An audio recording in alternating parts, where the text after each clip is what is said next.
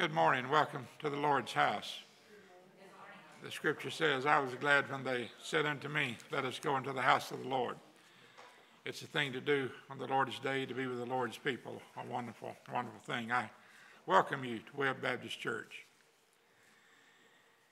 If you would please be alert to these announcements.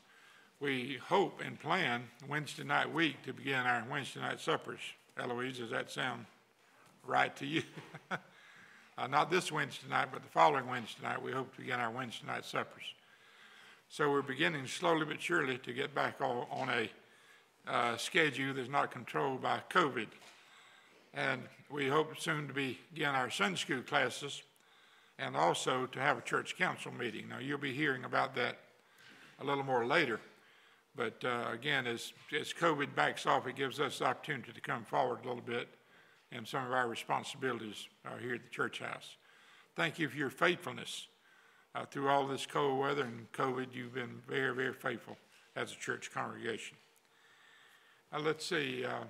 I don't believe Doris is here today. Does anyone have a Sunday school report? Gladys? Okay.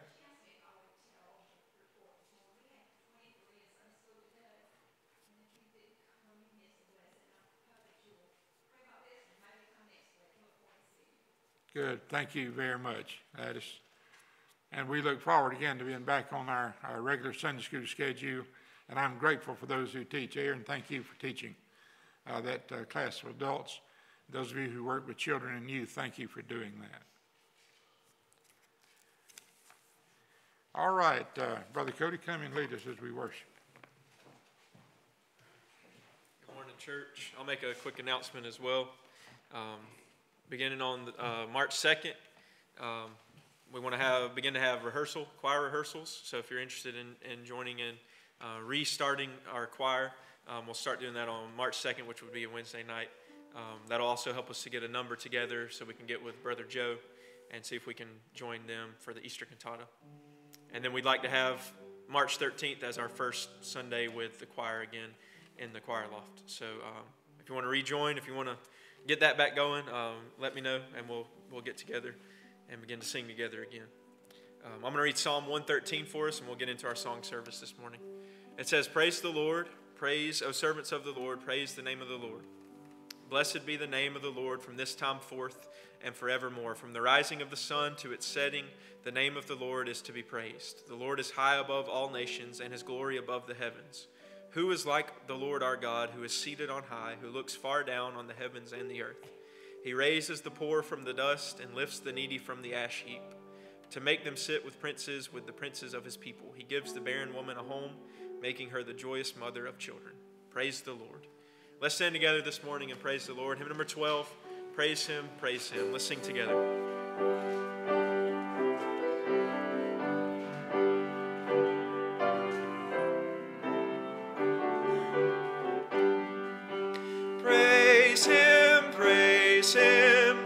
Our blessed Redeemer, sing, O earth, his wonderful love proclaim.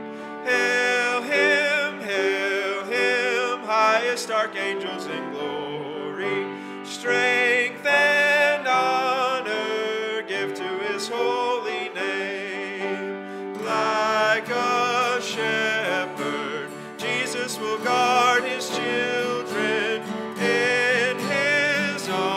He carries them all day long. Praise him, tell of his excellent greatness.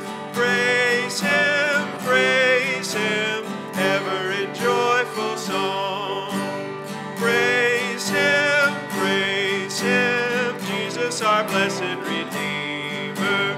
For our sins he suffered and bled and died.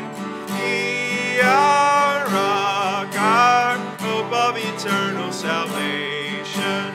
Hail him, Jesus the crucified. Sound his praises, Jesus who bore our sorrows. Love unbounded, wonderful, deep and strong. Praise him,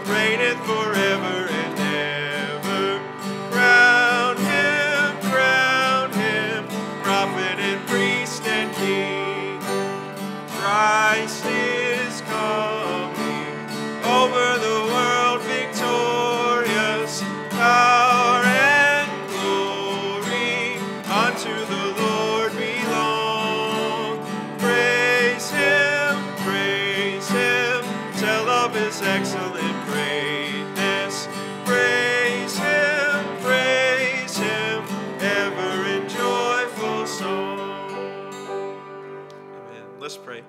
Lord, we thank you for this day. We thank you for an opportunity to come together with fellow believers and worship you this morning. Lord, we are here to praise you, to praise your holy name. I pray you would continue with us in this service and that your name would be lifted up. In Jesus' name we pray.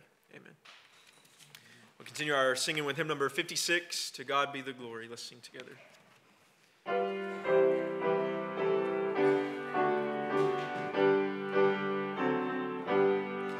To God be the glory, great things he has done. So loved he the world that he gave us his Son, who yielded his life and atonement for sin, and opened the life gate that all may go in. Praise the Lord, praise the Lord, let the earth hear his voice. Praise the Lord,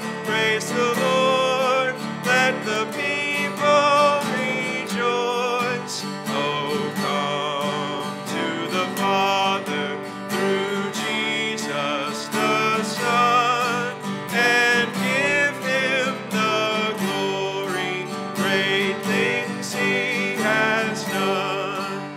Great things he has taught us. Great things he has done. And great our rejoicing through Jesus the Son. But purer and higher and greater will be our wonder, our transport, when Jesus we see. Praise the Lord, let the earth hear his voice. Praise the Lord, let the people rejoice. Oh, come to the Father through Jesus the Son, and give him the glory. Great things he has done. Amen. You can be seated.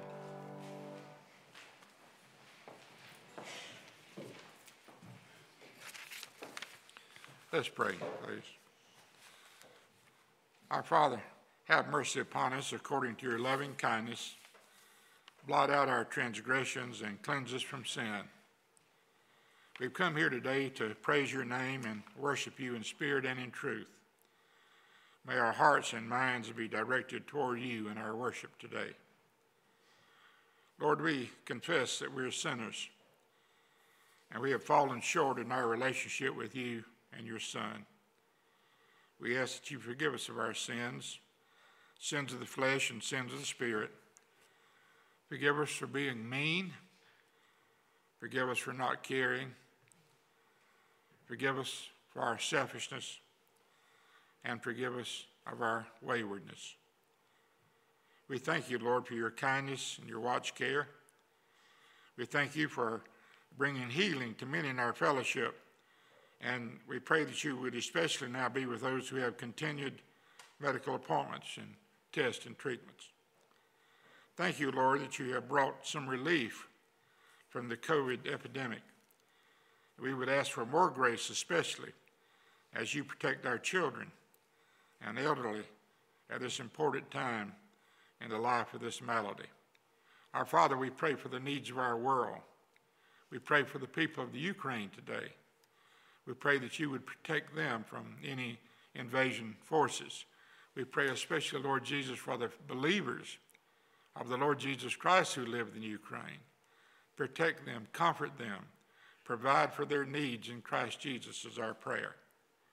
We pray also, Lord, for those of our nation who serve in the military to protect us. Protect them today, provide for their need and the needs of their family is our prayer. Our Father, we are grateful for our congregation, our pastor search committee, and those who are willing to give of their time to serve on this committee. Give them special discernment at this time and giftedness as they lead us in our search for our pastor. Lord Jesus, we pray this prayer in your loving name, asking that your will would be done in our life and in the life of our church. In Jesus' name, amen.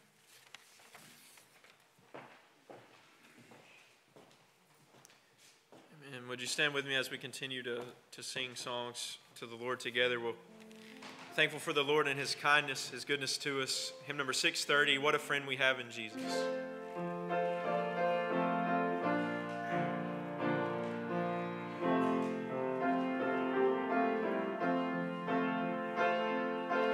What a friend we have in Jesus, all our sins and griefs to bear. What a privilege to carry everything to God in prayer. Oh, what peace we often forfeit. Oh, what needless pain we bear. All because we do not carry everything to God in prayer. Are we weak and heavy laden, cumbered with a load of care? Precious Savior, still our refuge, take it to the Lord in prayer. Do thy friends despise, forsake thee? Take it to the Lord in prayer. In his hands he'll take and shield thee. Thou wilt find a solace there. And hymn number 581, 'Tis So Sweet to Trust in Jesus.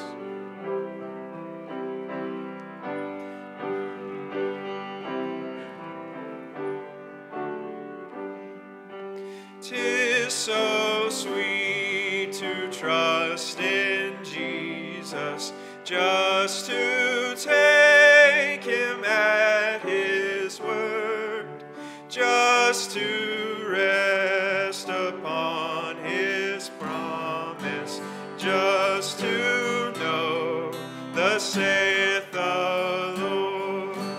Jesus, Jesus, how I trust him, how I've proved him o'er and o'er.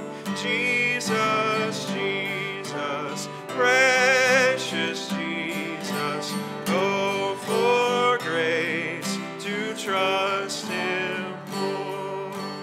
Oh, how sweet to trust in Jesus, just to trust his cleansing blood, just in simple faith to plunge me neath the healing, cleansing flood.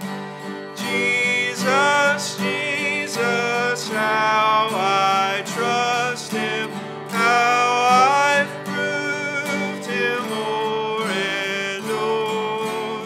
Jesus, Jesus, precious Jesus, oh, for grace to trust him more. I'm so glad I learned to trust thee, precious Jesus, Savior, friend. And I know that thou art with me, wilt be with me to the end. Jesus, Jesus, how I trust him, how I've proved him o'er and o'er. Jesus, Jesus, precious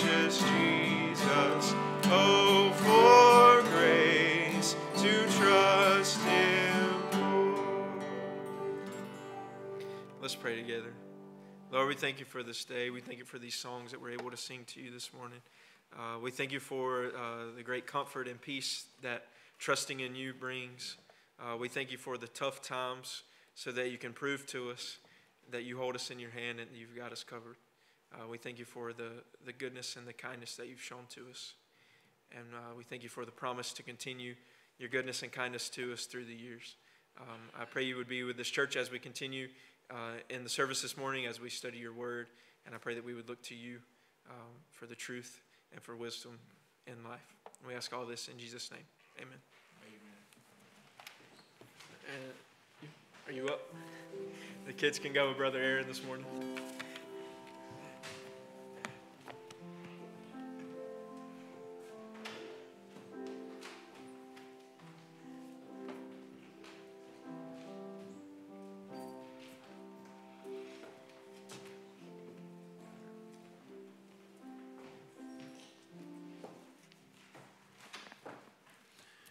Some fellows have some notes to be passing out now. Thank you guys for doing that for me. Thank you, Brother Cody, Belinda, for leading us in music worship today. Thank you so much. And it's good to see you. Heard a story this week. A fellow was without a job, needed a job real bad, and somebody told him that Baptist Church, First Baptist Church, was hiring a janitor. So he needed a job real bad, and he went down and talked to the pastor and gave him his background and told him he was willing to work, didn't mind work, and needed a job real bad, and had a good attitude about it. And then the preacher said, well, man, you sound like you're just a guy for us. We'll hire you. And the guy said, preacher, you need to know this about me before you hire me. I can't read or write. And the preacher said, oh, my goodness. Said, we've got signs around the church and equipment that has to be operated, and if you can't read or write, we'll just have to get somebody else, and I'm sorry. Well, the guy was real disappointed, didn't get the job, and he was going out of the church, and he walked out on the sidewalk, and somebody was selling apples, 2 for $1, and he had his last quarter. He bought 2 apples, walked on down the street, and somebody said, I'll give you $1 for one of those apples. Well, he sold it, went back 2 more, and soon he had a fruit stand. Well, he went on and working, and soon he got him a grocery store. He had a very prosperous grocery store. And after a period of time, he decided he had to have a bank account. So he went down to the bank and told the lady, I need to start a bank account. I'm in the grocery business, been in the grocery business a long time, and I need a bank account. She said, well, how much do you want to deposit? He said, $1 million. She said, whoa, you don't need to see me. You need to see the president of the bank. Said, let me take you and talk to him. And so she took him on back to the president and explained. The president said, oh, we're glad to have you. Glad to have you. Said, you sign this paper right here, and we'll get you started. He said, Mr. Banker, I can't read or write. The banker said, well, man, where would you be if you could read and write? He said, I'd be janitor down there at First Baptist Church. So you never know how it's going to come out. I'm glad to see you today. Would you believe Jesus took the time to talk to us about some very personal things in our life that we don't even talk to one another about? In Matthew, the 5th chapter, in the Sermon on the Mount, Jesus talks to us about anger, about the matter of anger. And I tried to give some personal thought to this week. Why in the world would Jesus take time to talk to us about anger and to talk to his disciples about anger? Remember now, these are not things you do to get into the kingdom of God. These are things you do because the kingdom of God is in you. When the kingdom of God is within us, it makes a difference in how we live and what we say. And Jesus took the time to talk to his disciples and his believers on the matter of anger. And in the Sermon on the Mount, chapter 5, Matthew, verses 21 to 26, Jesus gives us some very direct words about anger. You have heard that men were told in the past, do not murder. Do not murder, because anyone who commits murder will be brought before the judge. But now I tell you, by the way, I believe some translations say counsel there. But now I tell you, whoever is angry with his brother will be brought before the judge. And whoever calls his brother you good for nothing will be brought before the council. And whoever calls his brother a worthless fool will be in danger of going to the fire of hell. So if you are about to offer your gifts to God at the altar, and there you remember that your brother has something against you, leave your gift there in front of the altar and go at once to make peace with your brother, and then come back and offer your gift to God. If a man brings a lawsuit against you and takes you to court, be friendly with him while there is time. Before you get to court, once you're there, he will turn you over to the judge, who will hand you over to the police, and they'll put you in jail. There you will stay, I tell you, until you pay the last penny of your fine. And these are the words of Jesus, talking about a very personal thing, about anger. Now, the Old Testament has a lot to say about it too, and I just picked some verses from Proverbs. On the note sheet there, you'll notice Proverbs 14:17 says, a quick-tempered man acts foolishly. Have you ever known a quick-tempered person to act foolishly? Have you? Now, I got another question for you. Have you ever acted foolishly with a quick temper? Most of us have. And the book of Proverbs says, he who is slow to anger is better than the mighty. And the book of Proverbs also says, make no friendship with an angry man. And also, in Proverbs 14:29, he who is impulsive exalts folly, the matter of anger. The Christian life. The Sermon on the Mount does not tell you how to get into heaven. The Sermon on the Mount tells you what happens when heaven gets into you. We get into heaven by asking Jesus Christ to forgive us of our sins and save us, and turning from our sins, repenting of our sins, and following him in his lordship. But that is the end of the Christian life. But it's the front end. And Jesus talks to us, his disciples, about how we are to live and live out our Christian life. Anger will blind you, and it is contagious. Have you noticed anger is contagious? When I was a child here in Webb in the first grade, there was a little boy who lived here in town who was also in the first grade. The family moved within a year. And he had as bad a temper as any child I've ever known. I don't mean temper tantrums. I'm talking about terrible temper for a child. I'd never run into anything like that and couldn't believe it. He would even curse his parents. It was just terrible. And I couldn't imagine how a little child, a little boy, could get in that kind of condition until I met his father and got to know his father some. And you see, anger is contagious. What are we teaching our children when we get angry?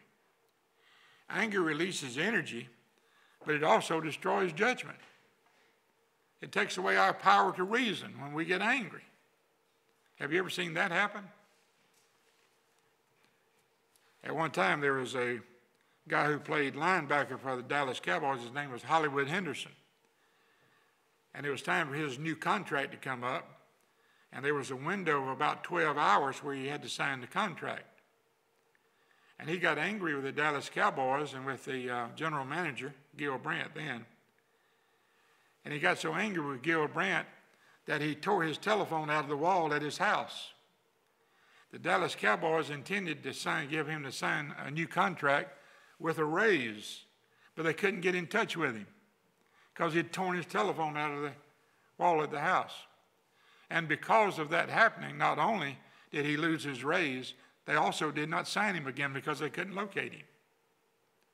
Anger is contagious. Anger is dangerous. And it destroys judgment. Paul said in Ephesians 4:26, be angry and sin not. It's all right to be angry, but sin not with it. And we'll talk about how that's done. And let not the sun go down on your wrath. Don't nurse your anger. Don't go to bed angry. Don't go to bed angry. Jeremy and I have tried to practice that in our marriage relationship. We get angry over something, just don't go to bed angry. Talk it out. Don't let your anger ruin a good night's rest or a good night's sleep. Talk it out. Talk about it. And let not the sun go down on your wrath. Now, Jesus gave us some important truths about anger in our text today, and notice what these truths are. Number one, anger can always be traced back to the heart. Anger can always be traced back to the heart. Long before murder is in the hand, murder is in the heart. More and more in our society, we're carrying weapons. We have weapons in our car. We have weapons in our pocket. We have weapons on our side. When I was interim pastor at Bethlehem a couple of interims ago, outside of Headland, Jeremy and I would eat some Sundays at a restaurant there. I think it's Willie D's his name. I was there on 431. And two guys would come there to eat on Sunday. Both of them would have a pistol on each hip and a knife in the back. But I'm going to tell you something. I didn't feel any safer. I didn't feel a bit safer because those guys had pistols on. As a matter of fact, I didn't usually sit by them. I usually kind of went to another part of the cafeteria there to sit. A lot of things happen bad if weapons get too handy. People have a tendency to reach for a weapon, and that's true in traffic. How many of us can tell you about circumstances very recently, a New Orleans Saint football player, and a man got into an altercation and one was killed because the weapons in the car. It started over a little fender bender, but ended up weapons being used and somebody killed. Anger can always be traced back to the heart. Before it's in the hand, it's in the heart. Anger puts the weapon in your hand. We know about road rage. Let's just make sure as Christians we're not part of it. I'm aware that there are people who shout at others driving, shake their fist at them. But anger is contagious, and it's traced back to the heart. Secondly, observation. Jesus said name calling can get you into trouble. He says you may call a guy Raka, and by the way, Raka it's an intellectual type thing. You're just saying that he's stupid, he doesn't know anything. Or you may call him blockhead. But Jesus said name calling will get you into trouble. Don't get angry with somebody and start calling names. By the way, that's true at home and abroad. Name calling can get you into trouble. Name calling can bring trouble to a marriage. Anger can bring trouble to a marriage. A fellow told a pastor one time, he said, Pastor, I know I get angry at home, and I know I get angry with my wife and children. I shouldn't do it sometimes. That's my cross. And the preacher said, no, that's your wife's cross. Your anger is causing problems for them. And name calling can get you into trouble. Jesus said, don't do it. Why? Thirdly, anger can cause you to end up in the courthouse. Why? All of it starts in the heart. Then it goes to the hand. Then it goes to name calling. Then it goes to fighting. And then it goes before the judge. Then it can even bring jail. If you read the newspaper or watch the news every day, somebody let things get out of control and ended up before the judge. Fourthly, Jesus said anger can interfere with worship. He said when you go to the Lord's house to worship, you need to think back on your relationship with others, and if you've got anger in your heart with somebody else, you need to make it right. Now, preachers are quick to point out, Jesus said if you bring a gift to the altar and you remember that somebody's got something against you, go and make that right. But notice he said leave your gift at the altar. I always remember that. Now, don't quit giving just because you're mad at somebody. But you need to make it right. You know what anger does? Anger destroys a container. If somebody is angry with you, That doesn't hurt you, but it hurts them. And if you let anger take over your feelings, and it goes from your heart to your hand and to your name calling, it hurts you more than them. And it affects us when we come to worship. Fifth observation, anger can always find a home in a bad attitude. We ought to pray to the Lord to give us a good attitude. A good attitude at home, a good attitude at work, a good attitude at worship. Anger can always find a home in a bad attitude, negative attitude. Someone taught me a long time ago, you'd be better off if you don't complain and you don't criticize and you don't compare, but learn to be content in Jesus Christ. Don't complain. Who likes complainers? Nobody likes belly achers. Don't complain. Don't criticize. Don't compare your life to somebody else's. Circumstances are different. But learn to be content in the Lord Jesus Christ. And it'll help our attitude. When we're content and safe in trusting Jesus, it affects our attitude. We have a niece in our family who is a school teacher, teaches math in the Atlanta area. And at the family reunion one year, she was talking to me about it, and I asked her, she teaches math to 7th graders. I said, how's that going? And she said, well, not bad, but she said, let me tell you something that I learned to do with my classes. She said, I tell my classes, she's got a same class with a number of sections. She says, I tell my classes, first day every year, look, I'm going to come to school someday with a bad attitude. Someday I'm just going to be having a bad day. And I want you to give me some slack. But she said, I also tell them this. Some days you're going to come to school and you're going to have a bad attitude. And if you'll come to me before class starts, if you'll come to me and tell me, I'm just having a bad day today, I'm going to need some help today, I'll cut you some slack. But she said, with that attitude, I've gotten along with them very well. Maybe we need to practice that at home. Our attitude before the first cup of coffee and the attitude after the first cup of coffee may be different. And we may need to cut a little slack in there in the meantime. The sixth observation, action needs to be taken to control anger. We don't just pray about it. We don't just look at it. We don't just study it. We don't just learn about it. We don't just talk about it. Action needs to be taken to control anger. Now, I don't know that there'd be anybody anywhere around here, around Webb, that would have anger so bad that it would be well known in the community, and certain persons, family members usually, would always have to be on the alert to watch out for that person. I have lived in communities where some people's anger was so bad that family members always had to stay on the alert to pull them back from the brink, just to pull them back, because they'd just get so angry. And somebody in the family would just have to step up and say, no, it's time to go home, or it's, no, it's time, we've got to stop this. Action needs to be taken to control anger. What are some actions? First of all, name it.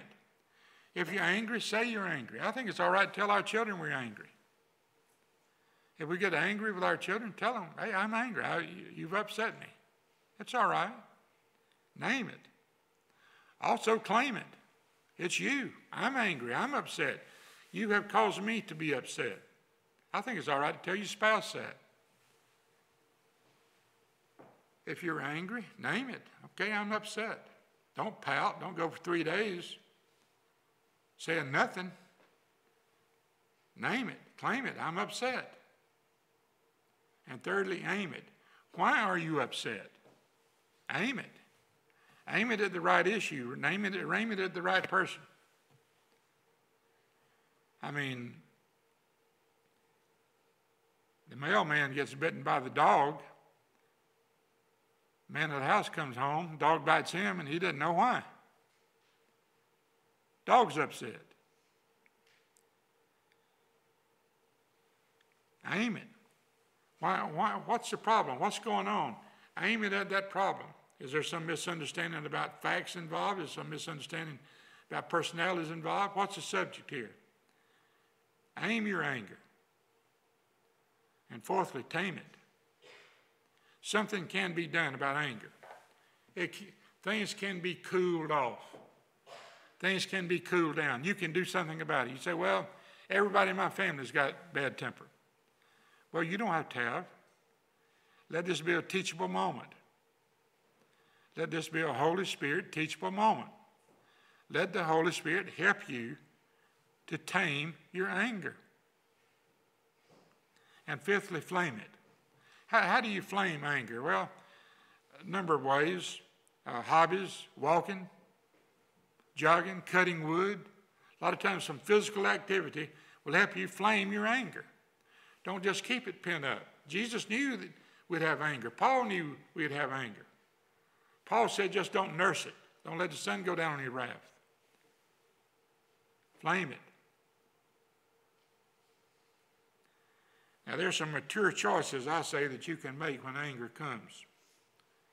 As a disciple of Jesus Christ, when anger comes in your marriage, in your home, or at work, first of all, don't raise your voice. Don't raise your voice. I can't imagine times when Jesus would have raised his voice in anger. And by the way, he did get angry. The New Testament plainly says, same word that we use, you do get angry. And Jesus got angry. Paul got angry. But I can't imagine Jesus ever being out of control in his anger. Not out of control. Secondly, take time to listen. Take time to listen. As a Christian of all people, we need to pray that the Lord would help us to listen to what people are saying, what others are saying. To listen. And thirdly, take a deep breath and think. Think. Anger can destroy judgment, and just take a deep breath and think. My mother tried to teach me some things in this area that were practical. My mother told me, count. If you think you're getting so angry it's going to get out of control, just count. Count off 1, 2 to 10 or something. But just stop and think. Count. Stop. Control it. Tame it. Take a deep breath and think. And fourthly, pray for Holy Spirit guidance. You may have a child or a relative or a friend who has a problem in this area. Pray for Holy Spirit guidance about your own situation, but also about family members and friends. It affects your testimony. It affects your worship. It affects your work. It affects your attitude. Pray for Holy Spirit guidance. And fifthly, wait before you speak. Wait before you speak. I think these are things that can help us handle anger. Now, these are not things that get you into the kingdom of God, but Jesus taught these things over and over and over, not just one time, over and over and over. He taught this so that our Christian life would be what it was supposed to be. Let's bow our heads, please, in prayer. With our heads bowed and our eyes closed, let me talk to you just a minute. Is it possible that you're here today and you realize that you know someone who maybe is having some trouble in this area, and you need to pray for them? You need to help them. Maybe someone in your family. You need to help them. Maybe someone at the workplace. But as a Christian, as a disciple of Jesus, you need to help them in this area. Would you pray for Holy Spirit leadership? That God would help you to control your anger, and God would help you to to have the attitude that you should have, Christian attitude, spirit attitude, so that you might help them. It may be that someone is here today and in your home life, there's too much anger, out of control anger, anger held back and anger expressed. Would you pray right now that the Holy Spirit would help you to be the mother or father or husband or wife or child in your home that you need to be to control your attitude and to control your anger? Would you ask the Holy Spirit to help you with that? Holy Spirit wants to. Holy Spirit wants to be our guide.